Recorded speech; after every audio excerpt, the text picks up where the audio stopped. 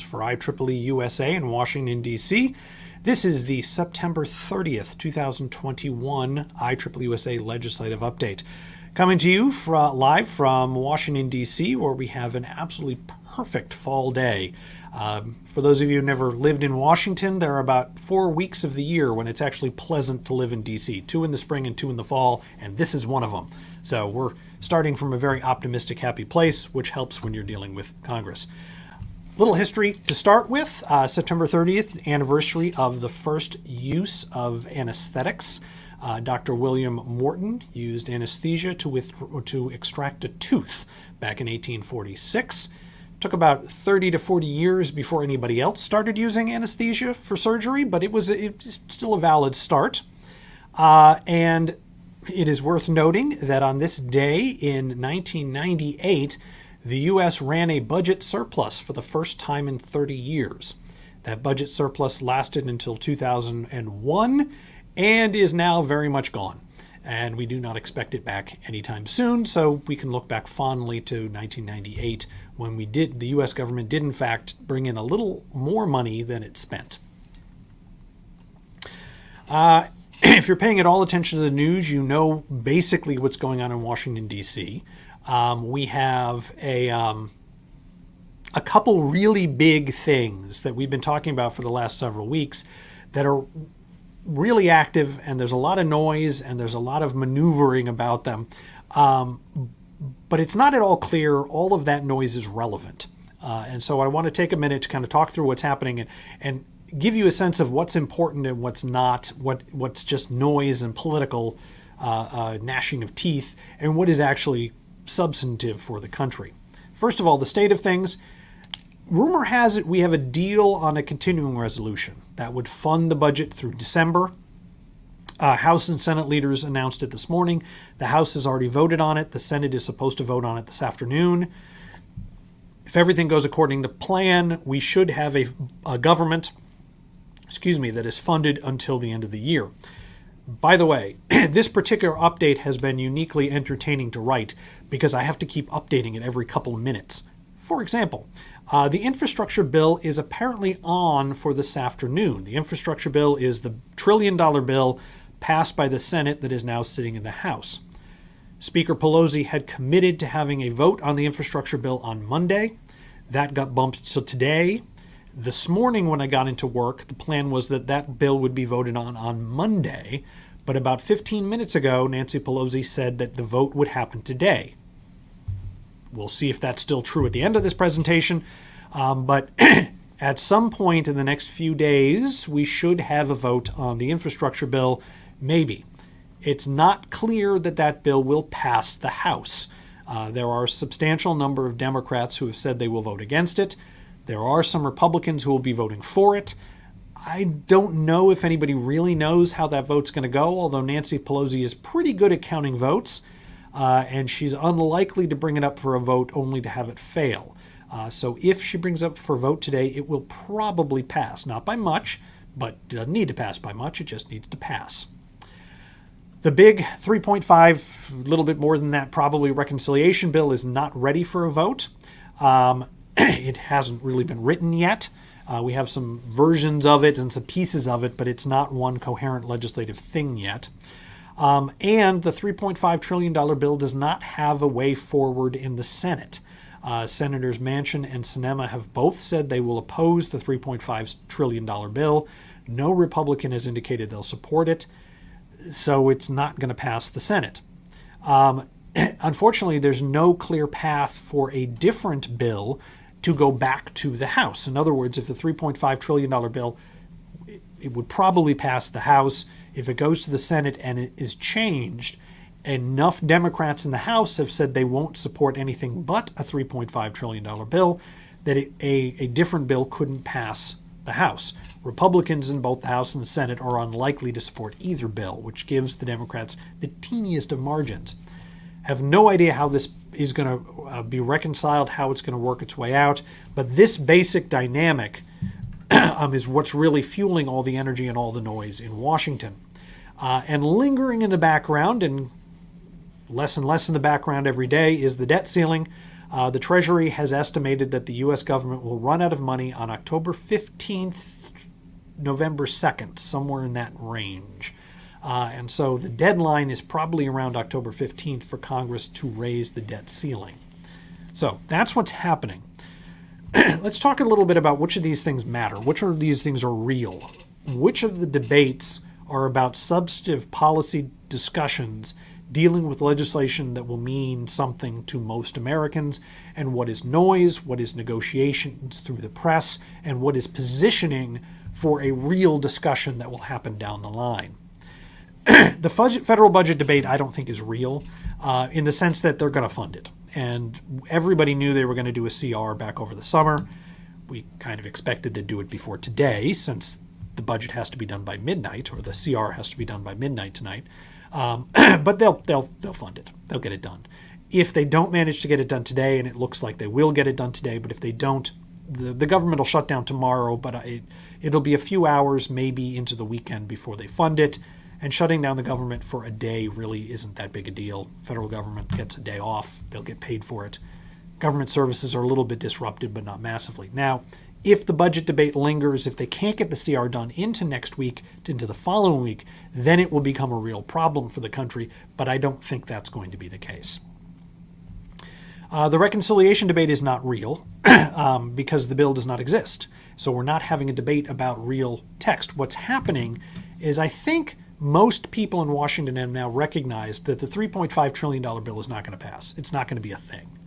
And so what the various pieces of Congress and pieces of the government are now doing is they're positioning themselves and their faction in a way that they think will strengthen their negotiating hand when the real negotiation over a somewhat smaller reconciliation bill starts. And so most of the noise we're now seeing is really negotiating, or more accurately, positioning for a negotiation that everybody expects down the line. The infrastructure bill is real. That bill, it's written, it's passed the Senate, it's big. It's $1 trillion bill. That's a big bill. And it will do a lot of good to a lot of people. There's, as we've talked about before, a bunch of sections that IEEE members will appreciate on AI, on the electrical grid, on cybersecurity, a lot of other provisions that will just help America in general. The problem with the infrastructure bill is that it's been sucked into the reconciliation positioning, which has made it difficult to get this bill passed, even though it has more than enough support in Congress on its merits. More on that in a minute. The debt ceiling debate is currently not real, but could become very painfully real soon. And what I mean by that is Congress has about 2 weeks to get the debt ceiling increased. Okay, the arguments for the first week are fine. I mean, they have a week to get this done. All the negotiating and yelling at each other that's happening now doesn't change the fact that the debt ceiling is going to be increased, and we know that. And so they're not really arguing about substance, they're arguing about politics. The problem is, if they don't get that done in a week or so, it will start to have some fairly severe consequences for global financial markets. And when global financial markets start to become unstable, bad things happen. Markets are already unstable because of inflation, because of the jobs numbers, and because of the argument going on in Washington. The closer we get to October 15th, the worse that's going to get. So they do have some time before this becomes a crisis, but they have a lot less time than they really should. And so they really need to get that done soon before it becomes real and starts, hurting people. So to put the reconciliation bill into context, I want to use a metaphor that was given to me by one of my colleagues, Anne-Marie Kelly. She works right down the hall from me for the Computer Society. And she compared the reconciliation bill to a black hole. And I think that's about right. The reconciliation bill is so massive. I mean, $3.5 trillion, maybe a little more than that, is a humongous amount of money. And within the reconciliation bill, there's 4, 5, 6, maybe more, depending on how you count, major legislative initiatives that could be massive bills on their own. And so the size of the bill, the size of the programs, the implications of a bill this big are just sucking in other debates. The infrastructure bill, which is a huge bill, it's $1 trillion, but it's much smaller than the reconciliation bill. A number of other smaller bills are getting pulled into the fighting and the jockeying over the reconciliation bill. And to extend the metaphor a little bit, we're waiting to find out where the bottom of this black hole is. Yes, I know black holes don't really have a bottom, but this one does, because at some point, the reconciliation debate has to be finished. Either they need to come up with a bill that then becomes law or doesn't, or the debate has to go away, which will allow all these other bills to spin off.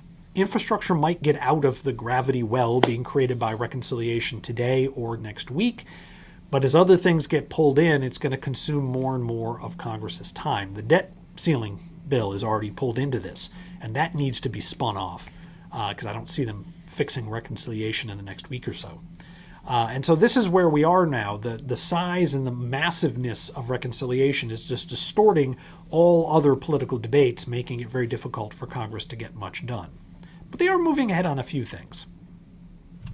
Talk about reconciliation. We do have pieces of the text for the House bill. Some of the highlights, $5 billion for regional technology centers. This is similar but not the same as what is in the Endless Frontier Act.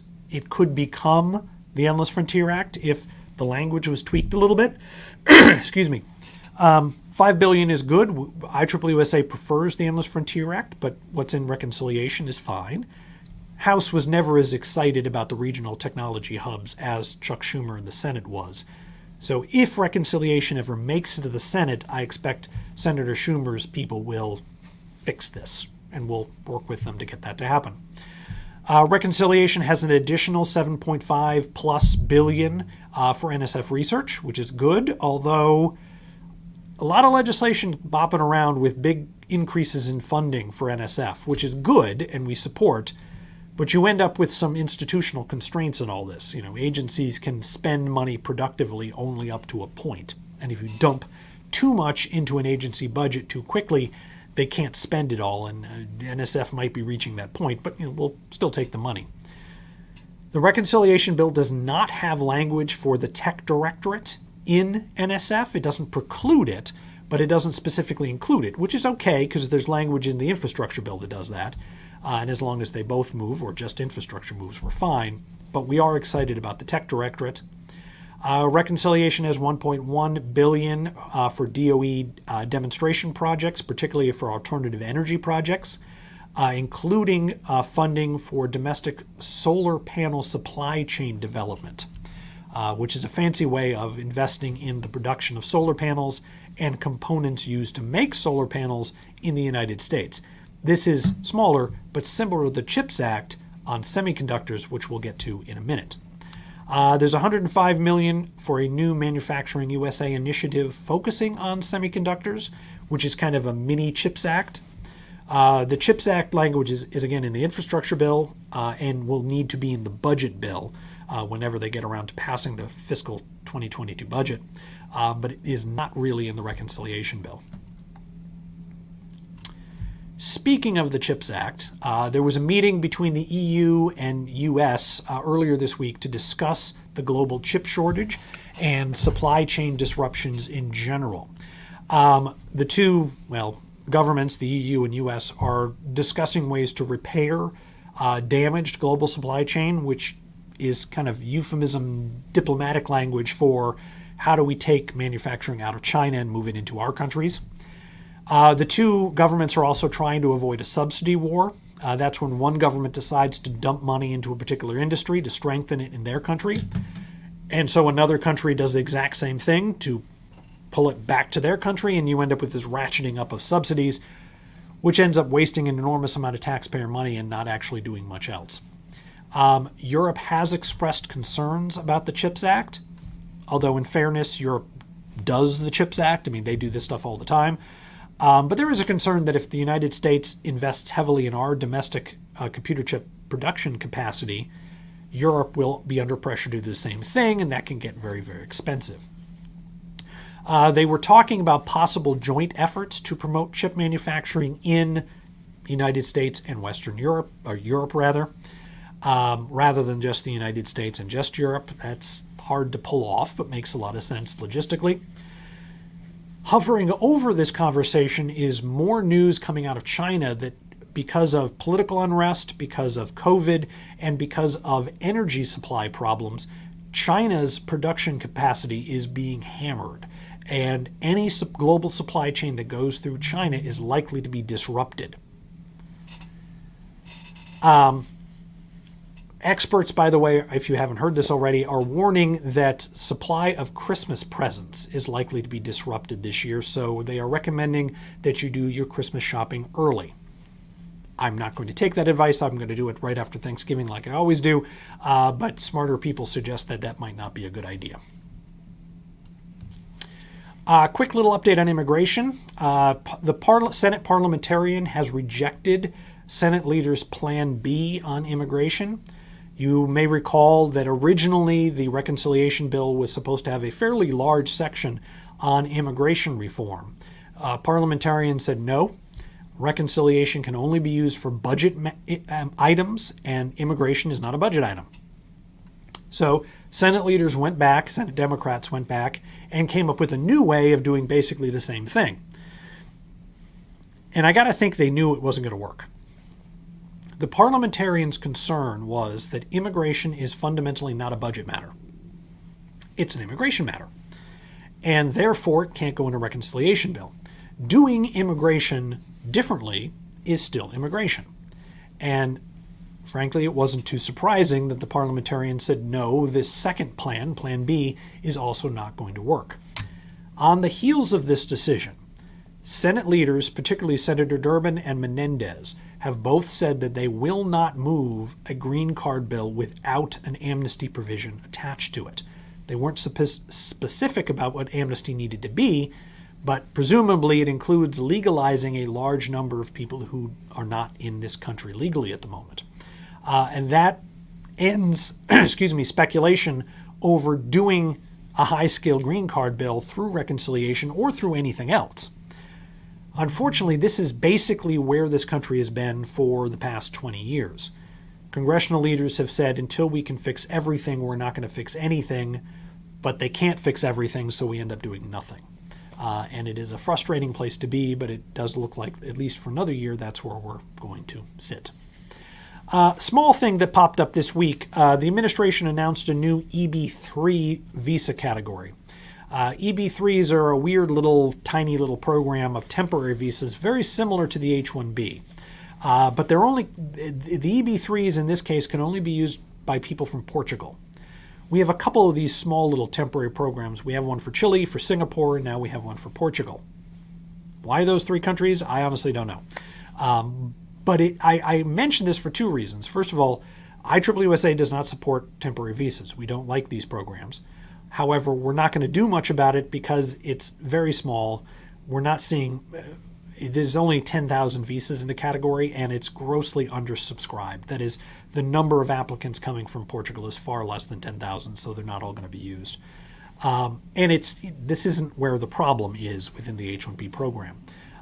But it does highlight why it's so hard to do immigration reform. Because the U.S. immigration system has lots and lots of these little niches, these little cubby holes, special little visa programs designed to solve a particular problem for particular people from a particular place at a particular time, which don't actually make sense within the broader context of immigration law. But because you have all these little things, and in fact a large amount of immigration is done through all of these little things, it makes it very difficult to deal with the system as a whole because the system is such a mess. Mentioned last week that Congress has been plowing through amendments to the NDAA, National Defense Authorization Act, they pass every year, is kind of moving, and it looks like it has not yet been pulled into reconciliation's gravity, though that can change. At the moment, this year's NDAA is almost entirely focused on the military. The extraneous kind of extra provisions that just couldn't get passed anywhere else have been mostly left out. But within that, there are some amendments that are useful and worth noting to IEEE members. There's a ton of provisions in there on AI technology, cybersecurity technology, workforce training, purchasing, but all within a military context. So there's rules on how the military can use AI, programs to help the military produce AI, but it's not for the broader society. Things like weaponized drones and drone training and recruiting people to fly drones. Speaking of which, several sections in the NDAA deal with government, specifically military, hiring people with technical skills, computers and engineering in particular. Obviously, if you want to recruit AI experts to run the Defense Department's AI systems, you generally don't want to do that through the normal recruiting system the military uses. You don't want to recruit those kids out of high school. You want someone with a college degree, but you can't recruit someone coming out of college with a degree in cybersecurity through the regular military recruitment process, and more specifically through the regular military pay grades. And so the military has actually been very good at creating alternative paths to hire and alternative pay scales and alternative promotions processes or channels for people with technical skills. The NDAA, as amended, would build on that to provide even more options for people with technical backgrounds to work for the military. There are several provisions pertaining to standards, as we've talked about in the past. Most deal with international standards development efforts, which involve governments negotiating with each other. That's not really what IEEE does. But there are some provisions to encourage small business to get involved in voluntary standards development organizations like IEEE-USA. IEEE-USA and IEEE-USA have been working directly with legislators on many of these bills and have done, I think, a pretty good job in educating legislators about what standards are, how they work, how they're developed, and how they fit into the economy. So NDAA at the moment looks like it's on track to pass later this year, but there's a long way between here and there where things can go wrong. This bill becomes a very attractive vehicle for, say, an infrastructure bill should the infrastructure bill fail, or for provisions that are stripped out of the Reconciliation Act to lower the cost. So we shall see. A couple hearings of note. The first two are particularly interesting. Protecting our kids online, Facebook, Instagram, and mental health harms, and protecting kids online, testimony from a Facebook whistleblower. You will note, first of all, the first one of those happened this morning, and the recording of it should be up tomorrow on the Senate Commerce, Science, and Transportation Committee website. The second one is Tuesday, but it's the same committee. And both of these are in response to a report that I mentioned in our last update.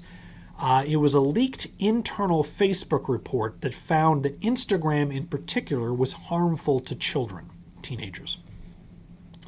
Congress is jumping on that. Now, Facebook has come out and said, well, we've done a lot of research, and some of it says that Instagram and social media is harmful. Other research is inconclusive, so we can't actually say. That, by the way, is a very weak argument. And the fact that the Senate is doing two hearings, and based on how they're, titled, it suggests that Congress is not buying it and is going to be looking at enacting legal protections for children on social media.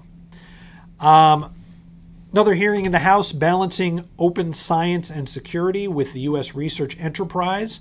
That is looking at, over the last several years, the Justice Department has conducted a number of investigations into researchers for their relationship with other countries, particularly China. A number of researchers have been charged. Some of them have been found guilty. It's worth noting most of those investigations have been dropped or fell apart, and so most of them came to nothing.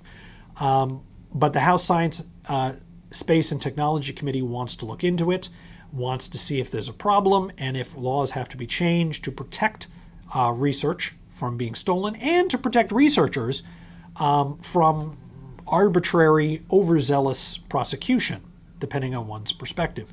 And there is a problem here. The rules for how researchers have to handle sensitive material are vague. And reporting requirements, if you get funding from a foreign government, when you have to report it, there's a lot of confusion about what's actually required. So clarifying the rules would be useful here. But that's what House is looking into.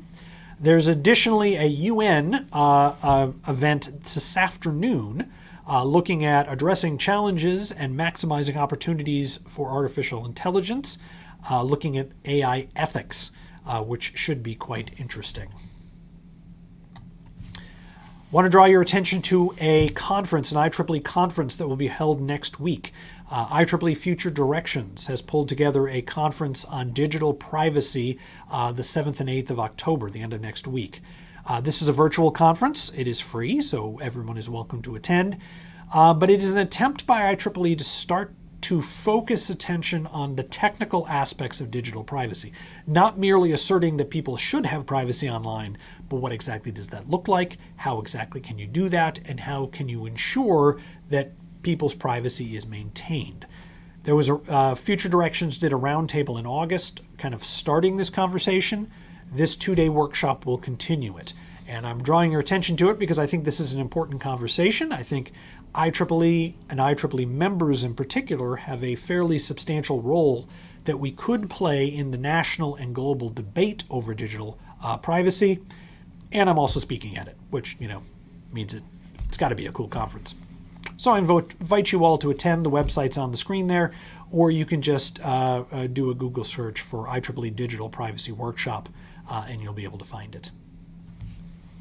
Next update is October 14th. That is the day before we might hit the debt ceiling, so that should be quite exciting.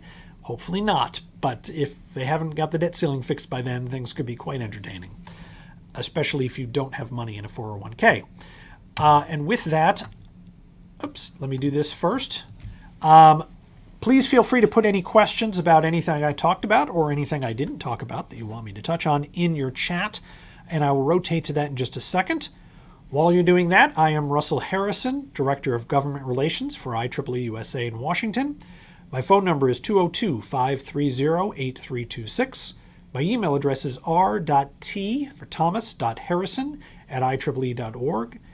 Feel free to reach out anytime if you have questions about anything the U.S. federal government, your state or local government are doing, or that IEEE should be doing in response. And now I will stop sharing.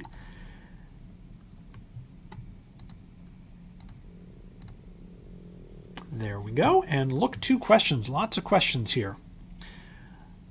Brendan Godfrey reminds us all, apparently the IEEE elections are ending today. As someone who spends a lot of time paying attention to, American elections, I try very hard not to pay attention to IEEE elections because I'm not, as staff, I'm not involved. But deadline is today. Please vote for the future of IEEE. Let's see. Questions. The current status of the USEDA bill in the House, from Will Robinson, our Vice President of Government Relations. That was wrapped into the infrastructure bill.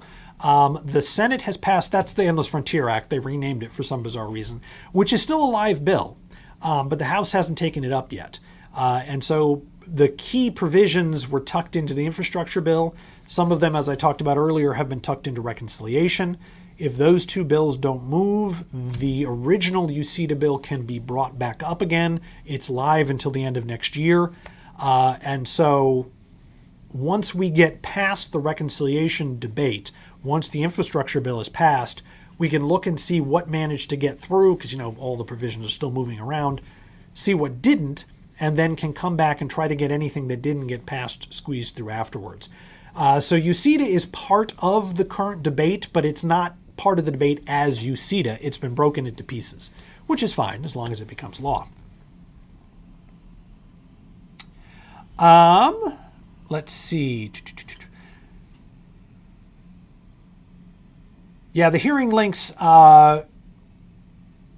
Calera, I don't put links in my presentation because links to Hill things are just a mess.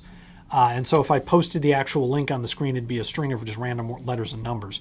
And embedding a link in the text doesn't work in this format particularly well. But if you want to email me, I can send you the links that way. And I think my colleagues, Jonathan Cho, who's my producer, is working very hard in the background, is taking care of that as well. And, oh, there's lots of comments, but we don't have a tremendous number of questions, which is fine. Okay, just checking.